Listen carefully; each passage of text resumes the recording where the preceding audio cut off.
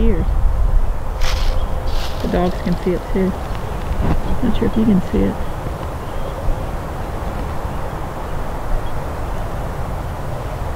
He's coming back out, baby. He's coming back out. There's two of them, Adam. They're fighting or playing.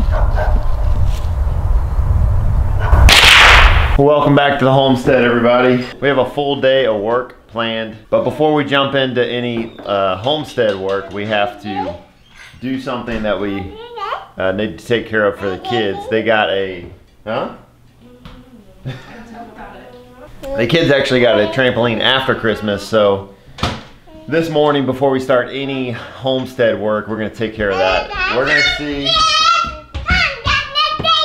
You ready? We're gonna see how fast we can build a trampoline.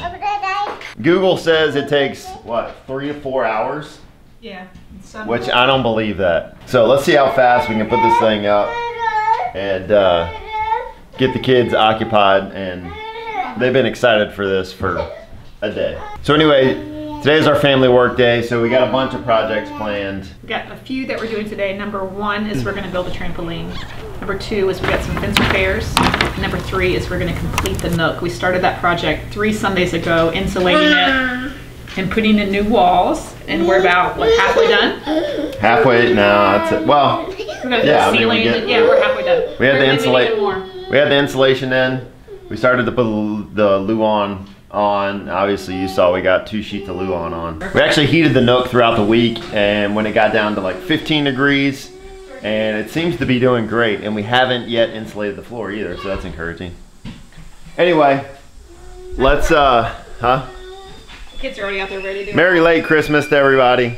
Hope everyone had a wonderful Christmas. This is an Ember mug that I got my wife for Christmas. Anyway, this is a smart mug that keeps your coffee warm. So I guess there's a little heating element under here. The verdict's still out. I hate cold coffee. I hate lukewarm coffee. My coffee has to be hot. And if it gets even a little bit cold, I turn on the tea kettle and add more hot water. And anyways, this is a great present. All right, let's go outside and start this day. I don't cry when it rains no more, or I get dirt on my shoes. I don't mind climbing 8 more floors, 'cause these stairs are all heading to you. I don't wait for tomorrow's sunshine when I feel it today. And when it's cold in the dead of winter, remember that snow melts away. All right, well, we lost half our time lapse there. We got it all done, and when I stopped, it was about 10:20, so let's call it 1 hour. 9:16 to 10:20. We could have done it a little bit faster. Let's get happy before there it is. We don't need plans. What do y'all think, kiddos? Well, let's just see where it goes. You like it, buddy? We got no care for the way people stare at the dust and the dirt on our clothes. Merry Christmas! Kansas City never disappoints around Christmas time. It's like we always get this. It was a little bit cold the past couple days, but we always get this lull in the weather right before we head into the depths of cold here in the Midwest. And we get this beautiful day. So yesterday was about 60 degrees. Today it's gonna be about 50 degrees. And then next week, first of the year, it's gonna plummet down into the teens. Supposed to get snow next week. And anyway, so we decided to set this trampoline up, let the kids enjoy a little bit of it before the cold of the winter hits. They're out here in 25-degree weather anyway, they don't really care. I want to show you all the pond over here. The pond is frozen. Cut the aerator off.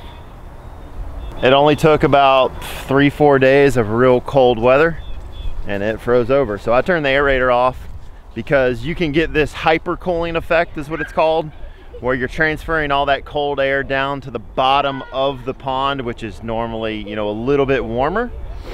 and then you hyper cool your pond, and then it freezes even faster. So I went ahead and cut it off. We'll get that back on in the spring when it starts to thaw out. But I think we're done here with this project. We're gonna transfer over to the fence. My wife had the idea of tearing down this back end of fencing and extending. This is actually just our backyard. So our backyard kind of ends right here so far as what we portioned for the kids and us. And then our property line actually ends back there where that gate is over there. Yeah, we used to have a barn back here. If you didn't see the demolition video of us tearing down the barn, it's awesome. I'll leave its link in the description below. You can check that video out. But we tore down that barn last year. It's almost gonna be, we're coming up on a year of that barn being demoed. And this area has kind of just sat. We don't know what we're gonna do with it yet. We do have future plans depending on how long we're here to build a lean-to or some kind of structure that I'd be able to work in and we'd be able to house some of our equipment in. Right now the skid steer's in this little temporary shelter. Anyway, so what we're gonna do is we're gonna extend this fence line out. So we're gonna tear out this fence today, and then we're gonna connect from about this post all the way over to our back property fence line over there. And that will kind of make sure that the kids don't get into this area over here. So that's important. But then that'll give us this whole area of the property back that we just don't use. And then we can plant grass here, we can do whatever. One thing we want to make sure we're doing is we sow time and money and all the effort into the animals that we have, is making sure that we're not neglecting making a playful, beautiful place for the kids to run around and have fun and be kids. So we are going to transform this backyard, and that starts today. We're going to take these boards, because if anybody knows anything about building material prices right now, they're ridiculous, skyrocketing. And so we're going to take these boards and we're going to repurpose them over on our fence line over here, and we're going to put them at the bottom of this fence line, because our dogs kind of get under there and get out over there on that side of the property. So we're going to do that today as well. So let's get started. Gather our tools on this little project here. Yeah, we'll get our tools. I think we lost 4 of our workers for the next hour. That's all right. We'll let them play for a little bit and we'll get to hacking away at this fence.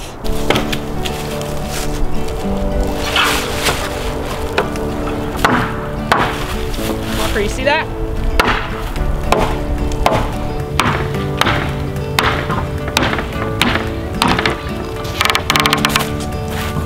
Keep looking around.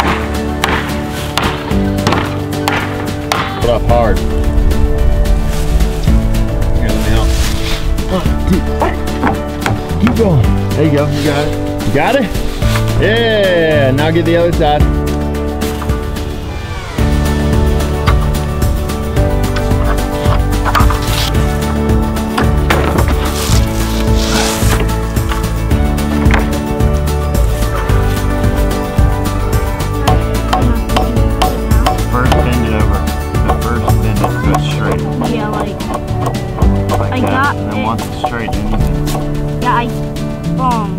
When I started to do it, it was bended like that.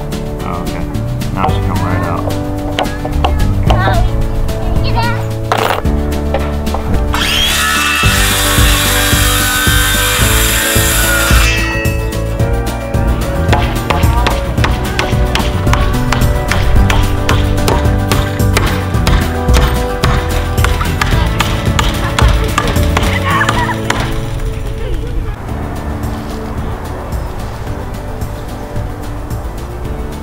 All right, that fence line is done. That was a total hack job, but it's only to keep the dogs in the backyard. So we'll have to figure out a better solution in the future here. But that part is done. So we're gonna move on to this back fence line over here, and we are gonna start tearing that back fence line out. First thing I gotta do is I'm gonna get that gate off. So I'm gonna pull the gate off, and then I'm just gonna literally tear this thing out with the clomper chompers.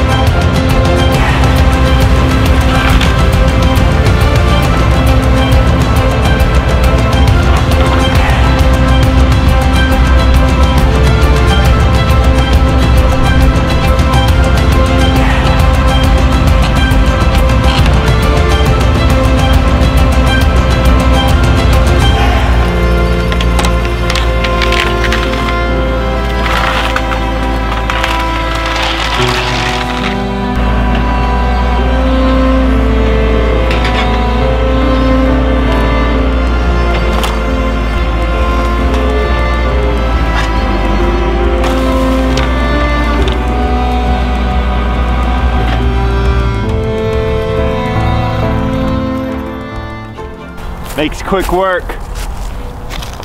I was able to lift that gate off. It was rusted down, so I lifted it off with the clomper chompers. And then this was a pretty big post that came out rather easy. And then I don't know if you saw, but this post down here, did you see that, Isaiah? Yeah. It was metal. So this post right here was actually metal. Where was it? Oh, here it is. It just sheared it right off. See it?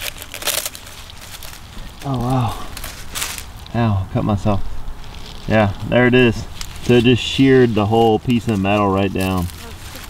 Yeah. I didn't clomp chomp that side because it's connected to this fence. And I didn't want it to fall over and the pigs get out. So I think, Isaiah, what we'll do, we'll take the fence off of this side by hand, and then I'll clomp chomp this and we can pull it back.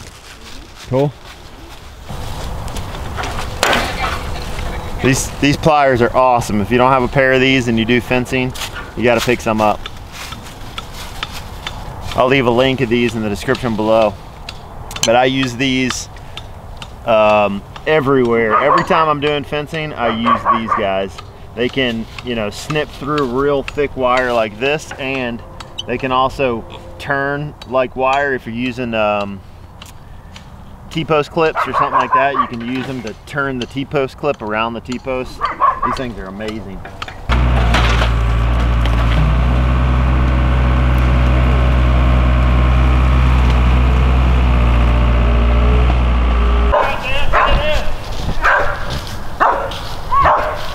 The fox.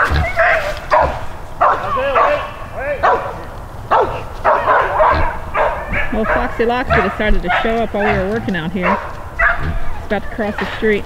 Babe, let Judge out. Judge will kill that fox. This fox has killed dozens of chickens. The fox has appeared. The dogs can see it too. Not sure if you can see it.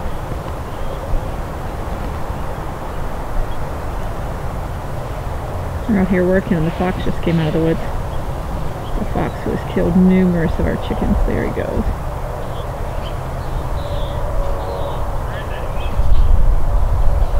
He's coming back out, baby. He's coming back out. There's two of them, Adam. They're fighting. Or playing.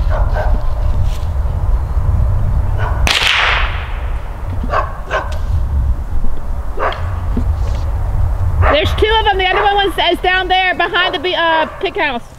Huh? He just went in the woods behind the pig house. That was the last bullet. All right, well, that was crazy. We just had two foxes. Cassie, come on. Good girl. Good girl. So that was crazy. We just had two foxes on the hill.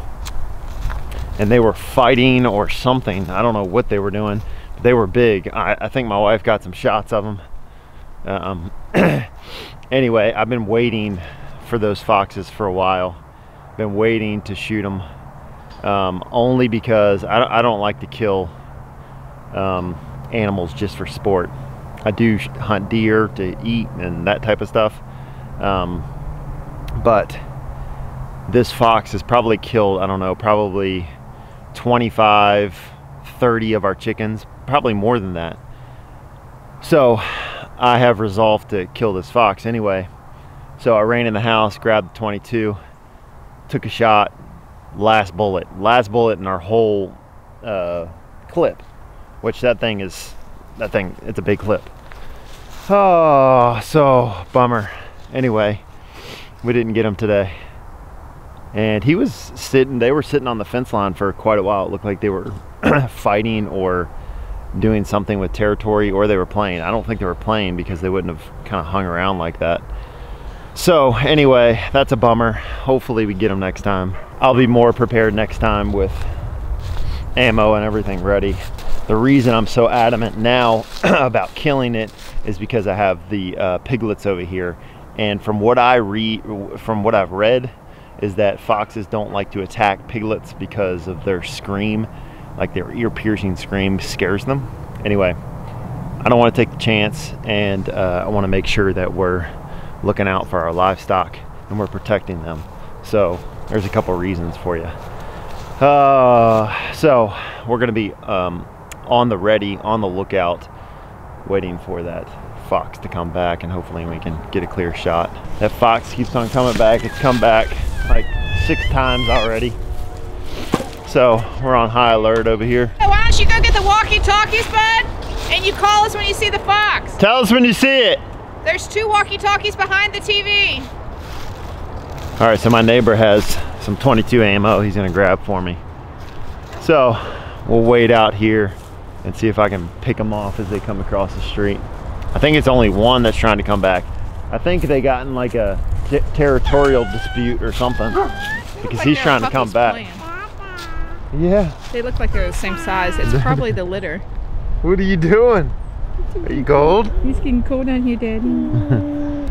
So that's good. I got some 22 ammo coming. I'm gonna wait out, see if I can get this fox. Hi there. Say hi there. Say hi there. Hi there. Dado. Say hi. Oh, my hands are cold, sorry. All right, we got ammo. Isaiah's waiting over here on the side of the animal yard. And he's got a walkie-talkie. He's gonna let me know if he sees anything. Oh, don't like this situation at all. I feel like my piglets are just sitting ducks right now. Don't know what to think. Well, guys, I think that's gonna do it for today. Had a long family work day. We got some stuff done. We got our fence line done over here. We got our fence line pulled right here. So we'll come back with the bucket, spread all this, even it all out, get all the junk out, and then we'll come back and lay our fence line from here over to the fence line here. But that'll be work for another day. We have a lot of stuff we need to take care of on the back part of the property here to get it looking nice and get everything in order. Keep organized. Anyway, pray for our piglets, pray for no fox attacks, and we will see y'all in the next video. Thank you so much for watching.